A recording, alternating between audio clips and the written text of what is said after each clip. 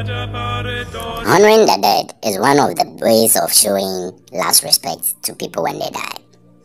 In most recent cultures, the dead is buried with expensive dress, designed caskets, or money.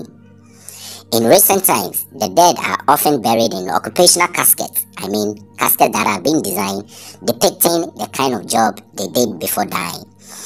Now, what is trending currently on social media is the 3 types of casket that was used to bury people just recent times. One is the trowel casket. Hey, Ghana! This depicts that the person was a mason or a pangpo carrier. Now, second is the what? Is the boot coffin. Now, the boot coffin, just recently, a Kotoko player died, and he popularly known as TV3. He was buried in a boot coffin. Now, not just a boot coffin. Aside the boot coffin, he was also dressed. In fact, the dead was dressed standing, holding a football. Oh my God, this is Ghana for you. Yes, popularly TV3. He was dressed holding a football.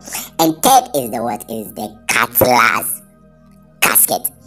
Now, this means that the man in question could be a best farmer or was the best farmer within that region or within that society, and the dead was given a cutlass whilst he was laid on bed. And you can see in the image, this is Ghana for you guys. These are the 3 caskets trending on social media. Don't forget to subscribe, like, share, and hit on the notification button.